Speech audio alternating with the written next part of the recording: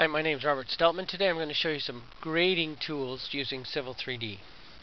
First off, we're going to select blocks at lot endpoints from the Site Tools pull down. We're going to have it put a block at each endpoint of each line on the layer we select. We'll go OK, tell it what surface we want to query, and pick a line. You can see that it's placed elevations on all the lot corners. There are tools for you can run the tool again and then just do it by select individual entities if you need to add additional lines.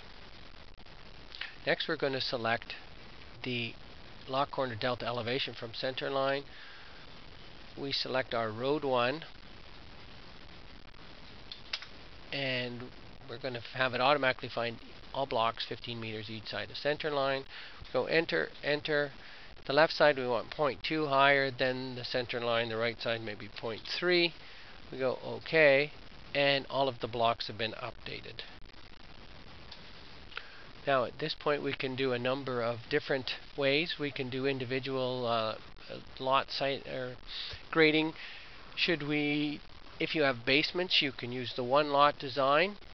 If you're in Dallas and you need to have a lot of elevations on the center line, the gutter lines, back a curb, we can use lot line designer, or if you need to do pad elevations, you just use the pad tools.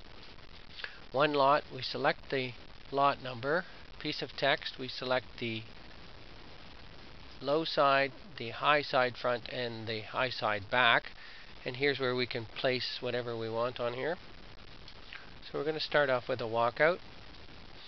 And then once we've got that walkout, I'm going to actually set the back at the bottom of the bank at the back of the house, and we're going to do a 3-point walkout, or we can try a 3-point back split, and that will give us 2% up to the split point, goes down 2%, then 3 to 1, and then finally 2%. If you're happy with that, you just go OK, and all those elevations get placed on your drawing. Alternately, we can use the lot line editor to place a number of elevations. You select any lot line that fronts it.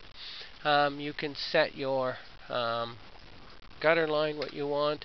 You can have it plot any of these. So we're going to have it do a gutter, then one unit over we're going to have at the top a curb. These are the delta elevations, these are the grades, and these elevations we're going to put on at these offsets. Select OK, and all the elevations get placed on there. Should you need to change it, you just select it again, and it remembers all of the relationships between the points, and you can update them easily. Should you want to do pads, we have Dynalot pad side to side. Select the line in between, pick this one, pick the next lot, and you can set whatever grade you want between the two, and it will do that. Then we're going to do the next line.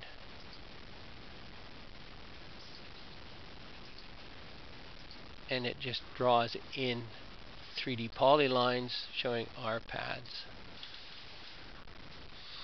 The last one I'm going to show you is pad back to 3D polyline. We want to go down at 3%. We pick our backup property 3D polyline, and we pick our backup pad 3D polyline, and it will generate a new 3D polyline, and you can actually view that with edit a 3D polyline, and there's the steps. Just another example of how Steltman software. One last tool we're going to show you is setting a number of elevations along a polyline.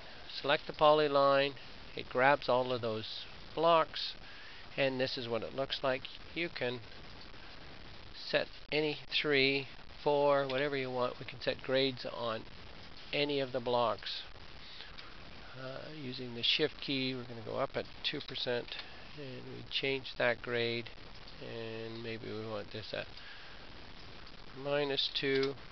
Change. You go OK, and all the blocks get updated. Tools to help you be more productive using Civil 3D.